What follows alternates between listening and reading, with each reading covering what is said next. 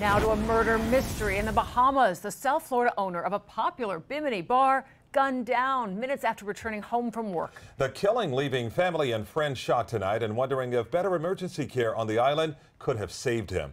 Local 10 News reporter Louis Aguirre live down with the details for us tonight. Louis. Well, that's the thing, Calvin. Miami businessman Alain Perez could not get the medical attention he needed when he was shot in Bimini. Now he's dead, and his family is wondering why. No hay palabra para una madre perder un hijo. Zoraida Gomez is shattered. Her son, Alain Perez, is dead, shot to death by a gunman early Sunday morning at his condo in Bimini. And no one knows why. No merecía morir como murió. He did not deserve to die like he did. The 47-year-old was the owner of Big John's restaurant, a Bimini hotspot. Perez had reportedly locked up for the night Saturday and went home. I received a phone call telling me that Alain had been shot. Juan Carrera was Perez's good friend and attorney. He happened to be in Bimini that weekend and raced to the clinic where his dying friend told him what happened.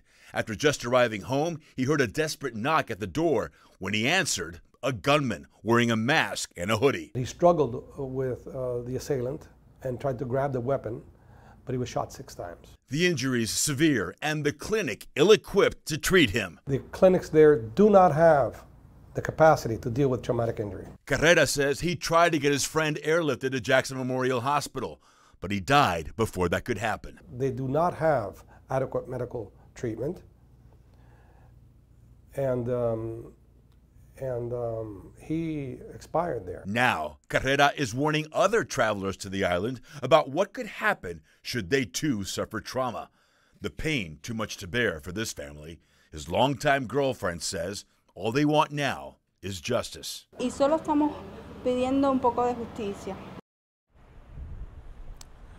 Perez was the father of 3. His body is now in NASA, where an autopsy is being performed. The results of that are expected by next week as Bahamian police investigate just what happened. We're live in Miami tonight. Louis Aguirre, Local 10 News. Our best to their family. Louis, thank you.